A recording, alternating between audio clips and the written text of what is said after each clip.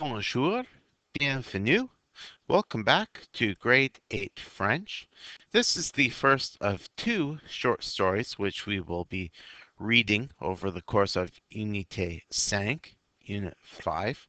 The title of this first story is L'Art pour l'Art, and you can find this story in your livre on les pages 64 à 66. Now, you might find it helpful to have your livre with you so that you can read along out of your livre as I'm conducting this oral reading.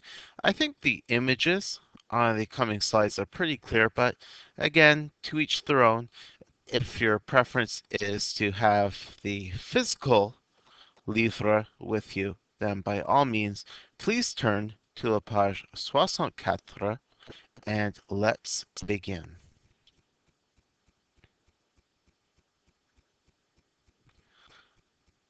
L'art branché. Au 21e siècle, l'artiste branché n'utilise pas de toile, de peinture, de pinceau. Les jeunes artistes d'aujourd'hui s'intéressent à l'art numérique. Le matériel artistique pour cette nouvelle forme, un ordinateur, une souris, un logiciel et beaucoup d'imagination. Les possibilités sont illimitées. Il n'y a pas de règles. Avec un simple logiciel de base, les artistes peuvent dessiner, colorier et peindre comme des professionnels. L'art numérique a commencé avec de simples lignes sur un écran. Aujourd'hui, les artistes expérimentent leur créativité avec de la couleur et beaucoup de détails. Les artistes de ces nouvelles technologies ont fait du progrès. Les élèves de 8e année vont exposer leur œuvre d'art la semaine prochaine. C'est une exposition collective à ne pas manquer. Christiane Burton, 8e année. And please turn in your livres to la page 65.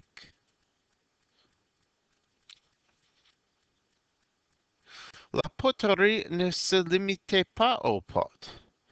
Depuis 9000 ans, les artistes mélangent de l'argile et de la créativité pour faire de la poterie et de la céramique. Les élèves de la classe de Madame Chapin continuent cette tradition. Ils sculptent des figurines pour l'exposition collective de la semaine prochaine. Les figurines ont toujours été une des formes les plus populaires en céramique. On n'a pas de difficulté à trouver le matériel nécessaire. De l'argile, de l'eau, un couteau, une éponge et de l'inspiration. Est-il faut de la patience pour ajouter des détails à la figurine? La plupart des élèves n'ont pas d'expérience en sculpture, mais avec quelques directives, les résultats sont remarquables. Venez admirer la grande variété de figurines. Maxime Youssef, 8e année. And staying on la page 65, l'art recyclé, une nouvelle dimension à la science. Cette année, les projets de la foire des sciences sont innovateurs. Les modèles et les maquettes sont tout faits de matériel recyclé. Les élèves ont récupéré de la ficelle, des boutons, des bouteilles, du métal, du carton et du plastique pour créer des œuvres d'art scientifiques. C'est pourquoi vous pouvez voir les projets à l'exposition collective des arts. Venez voir. Le comité de la foire des sciences. And now please turn to la page 66. This is the final page.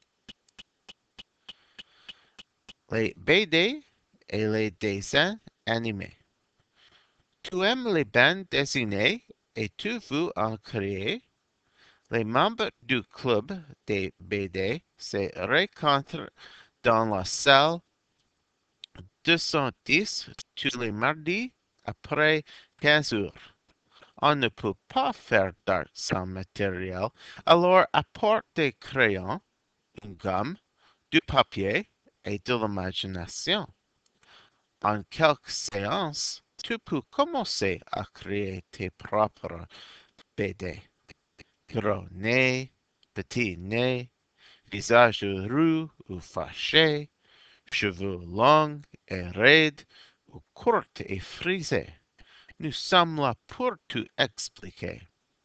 Tu peux aussi apprendre comment dessiner des personnages en mouvement et des dessins animés. Qui sait, tu es peut-être le prochain Walt Disney. Notre groupe participe à l'exposition collective. Viens voir. Yasmine Dandurand, coordinatrice du club des BD. And please stay on la page 66. We've got one final excerpt to read.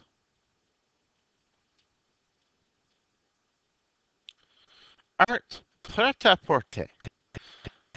Quand est-ce qu'un t-shirt devient une œuvre d'art? Venez voir nos créations à l'exposition collective. Un petit groupe d'élèves se réunit une fois par semaine pour apprendre les techniques d'art sur tissu. Notre matériel d'artiste, pour créer le dessin, on peut utiliser du papier ou un ordinateur. Ensuite, il faut tracer le dessin sur le tissu. Enfin, on décore le tissu avec de la peinture et des objets intéressants, comme des perles. Un artiste local nous donne des conseils pour notre projet. Soyez créatifs. Transformez vos vêtements en œuvres d'art. Clara Paglia, 8e année. So this brings us to the end of this oral reading. Hopefully, as I've read the story to you, you've been picking up on some of the key vocabulary. Hopefully, you're familiar with at least a few of the terms in the story. What I suggest is that you take the time to listen to this video again, but as you do, put the video on pause, and if you come across a word that you're not sure about its meaning in English, take the time to look up the meaning of that word. You can actually use the French English dictionary in the back of your livre, or you might find that you do have to go with a separate French English dictionary. And we will, of course, read this story together in tomorrow's class, and we will translate the story in its entirety.